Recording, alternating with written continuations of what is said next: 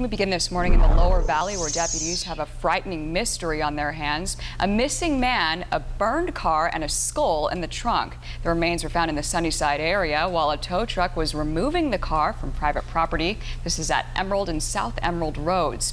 The driver told deputies he spotted what looked like a skull in that trunk. The car belongs to 22-year-old Preston Yanni of Prosser. His family reported him missing over the weekend.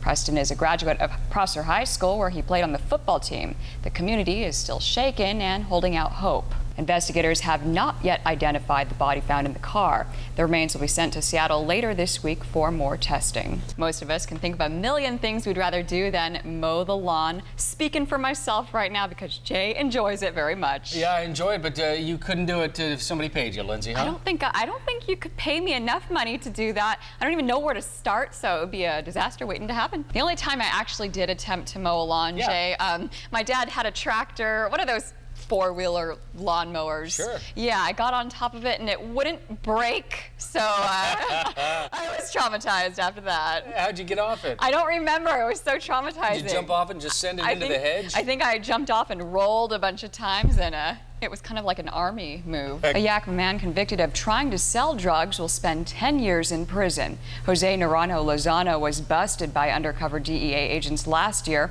for trying to sell them 5 pounds of methamphetamine. The 24-year-old pleaded guilty to conspiracy to distribute that drug. And in more local news now, the Hanford cleanup effort is once again getting the attention of the White House. U.S. Energy Secretary Ernest Moniz was in the Tri-Cities for his first tour of the site. His visit comes days after a Hanford watchdog said the feds aren't doing enough to inspect the waste at Hanford. Secretary Moniz promised a plan to get rid of waste safely. He's also confident new radioactive tanks will be built by 2019. It's currently costing taxpayers more than $2 billion a year to clean up the waste at Hanford. A traffic alert in Franklin County for you. Construction on a local highway will put a damper in some travelers' plans. Through July 3rd, part of the Colotus Highway will be closed to all traffic. Crews are working on a sewage station from Commercial Avenue to Old Colotus Highway. Detours will be in place. And one lane on a section of Yakima Avenue will be closed for most of the day today. Crews will be repairing a loose trolley track from 6th to 7th Avenues. Yakima officials closed the lane because of safety concerns. Work should wrap up sometime in the afternoon. And coming up later this morning, we have a fun Consumer Report story. If you dread mowing the lawn, especially in the summer weather, there's still hope for you. Consumer Reports shows us the best lawnmowers out there that practically do the job for you. We'll show you what those are coming up on Action News. And right now we can check in with the lawnmower guru himself, Jay Frank. He's at the Weather Center. Jay's the only guy I know that looks forward to doing his lawn every year. Jay, why is that? I know there are plenty of us, Lindsay. Hollywood is mourning the loss of James Gandolfini. He's the Emmy Award-winning star of The Sopranos, plus an exclusive look at some upcoming movies, one starring a news anchor by the name of Ron Burgundy. Ring any bells? I'll have those stories and more in this morning's Ion Entertainment. James Gandolfini dies at age 51 while vacationing in Rome. According to HBO, the possible cause was a heart attack. Gandolfini cemented his place in Hollywood in the late 90s when he began playing the role of mobster Tony Soprano. He often said in interviews that he didn't think of himself as interesting, just a man doing what he called a silly job. Gandolfini is survived by his teenage son, his wife, and a baby daughter they just had back in October.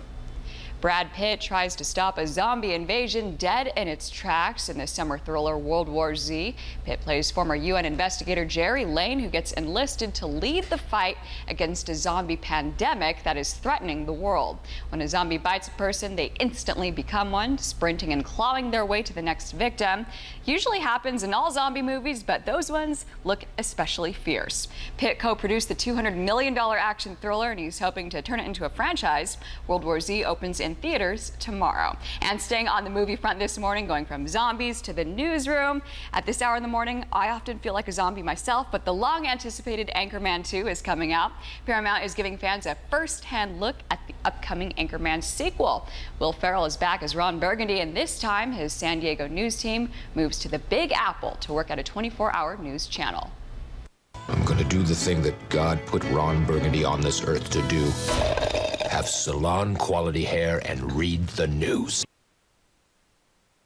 That's exactly what I live for every single morning. And I think the name of that news team is Action News as well. What a coincidence that is. Anchorman 2, The Legend Continues, hits theaters in December. That is your Eye on Entertainment for this Thursday morning. I'm Lindsey Adams for Action News. Now let's send it back over to Jay. Turning to Kennewick, where family and friends are mourning the loss of a young soldier who paid the ultimate price. Private First Class Robert Ellis was killed in Afghanistan just weeks before he was set to finish his tour overseas. This cooler weather we've been having for the past few days has given Benton County firefighters a breather. They tell us they've responded to fires daily for more than 2 weeks now. Not all of them have been as big as the ones in Findlay or on Clodfelter and Jump Off Joe, but those are still smoldering and require fire crews to be stationed there. Despite the rain, firefighters say it only takes 1 hour for vegetation to dry out and become flammable.